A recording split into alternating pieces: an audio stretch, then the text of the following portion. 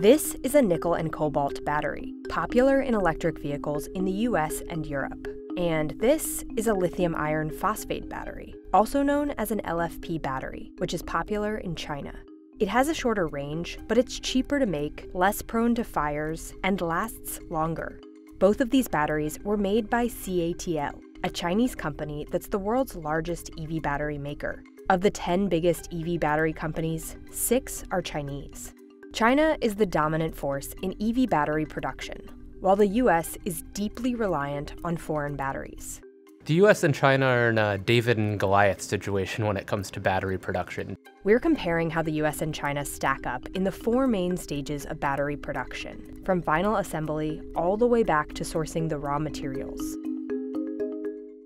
China assembles more than 2/3 of the world's electric vehicle battery cells. US automakers lag far behind. Several companies have outlined plans to build plants in the US, but shifting battery production is difficult. Panasonic, a Tesla partner, learned this when it started building a battery plant at Tesla's Gigafactory in Nevada. Panasonic found it couldn't just import equipment from Asia. Different safety regulations and different operating conditions made it a challenge. It also had to train workers to make batteries, a finicky process where small mistakes can have major consequences. After years of its joint battery business operating in the red, Tesla and Panasonic's cell production has become profitable, and it's now a model for other automakers to follow.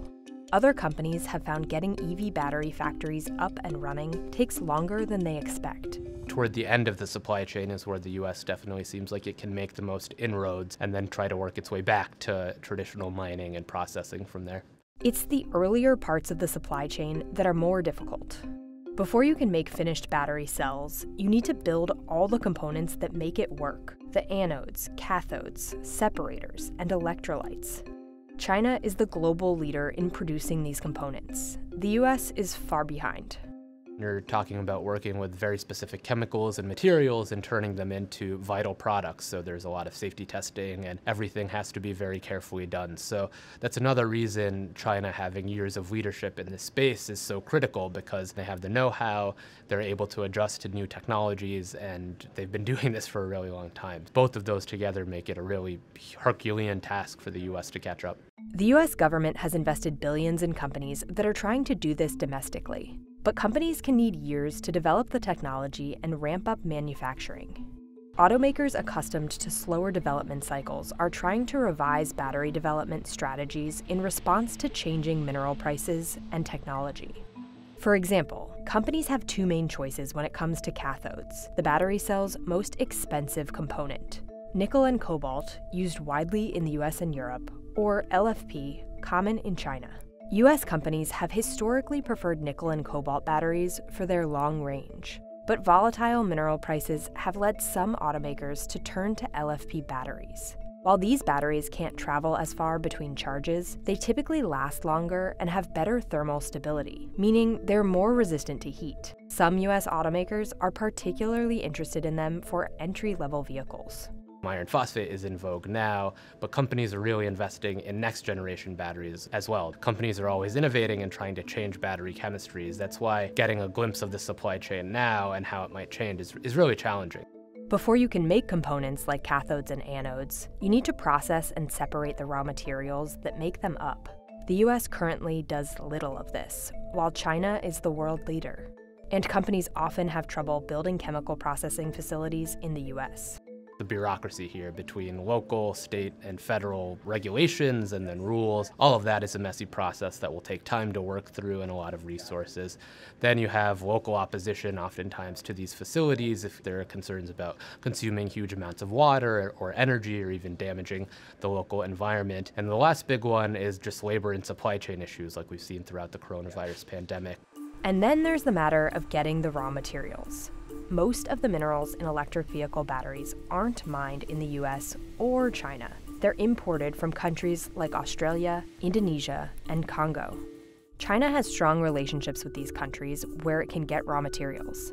The US is building new mines domestically and also building international partnerships, but both approaches have challenges. It can take up to a decade or more to get new mines up and running in the US, And raw materials are only useful once they can be processed. US companies are also trying to go to other countries and say, look, we'll develop a mine here in a country like Ghana or in Africa, and then we'll ship that material to the US to be processed. The challenge is it's a lot more difficult to do even the processing facilities in the US.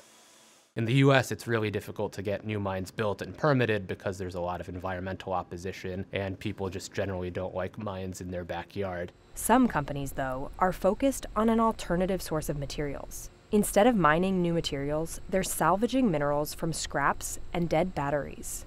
In the United States right now, we have some lithium, but really no nickel, no cobalt, and on the grand scheme, relative to all the lithium that we're going to need, we don't have that much. Ascend Elements is a U.S. startup focused on producing engineered EV battery materials. It currently operates a recycling facility in Georgia and is building a larger one in Kentucky that may cost up to $1.5 billion. The company says it can produce enough cathode precursor and active materials to equip 250,000 EVs per year. Recycling startups are among the more promising American battery materials suppliers, but they're far from matching the output of factories in China, the world's largest battery recycler. And they're years from contributing a meaningful amount of material to the market. The recycled materials look exactly like a cathode material made from virgin material, which is, mined material. Send it to a third-party lab or whatever, you couldn't distinguish between the two. Ascend Elements takes used batteries, discharges them, and shreds them to recover the critical components like lithium, nickel, and cobalt, while separating out materials like copper, aluminum, and plastic.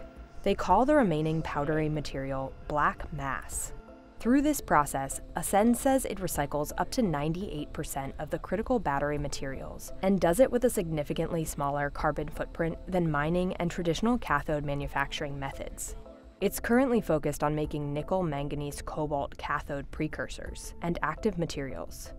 Recycling may not enable the U.S. to outpace Chinese production, but it could still be an important part of its domestic supply chain. The question isn't really whether the US can catch up to China. It probably can't ever catch up really at this point, given how far ahead China is, but it will take many years for this to play out. A realistic goal is to just clean up the US supply chain so there is some domestic production of all these critical components. Right now, they're just basically at the mercy of China and these other countries. This is much more about security of basic supply so that battery shortages don't become a pinch point in the energy transition.